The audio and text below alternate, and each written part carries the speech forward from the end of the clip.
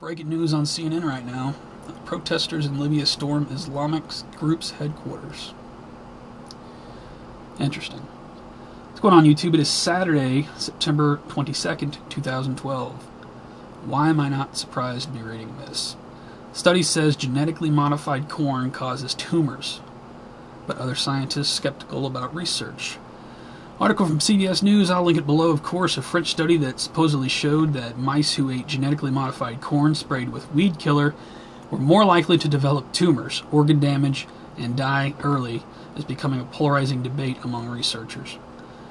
The 2-year study, which was published on September 19th in the Food and Chemical Toxicology, revealed that mice who were fed either a diet of Monsanto's genetically modified maize sprayed with Roundup, which is the company's branded weed killer, or drank water with levels of Roundup similar to what is found in U.S. tap water, were much more likely to die at an earlier age, in addition to other health problems. You know, a few years back, let's see, what was the date? January 22nd, 2010. An outstanding group of female YouTubers put together a video, Say No to GMO.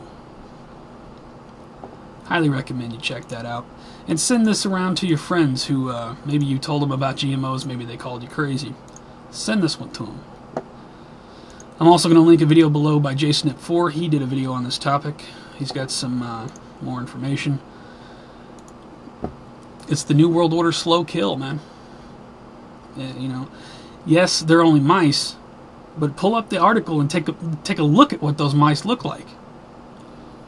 If genetically modified food is doing that to mice, I don't want anything to do with it.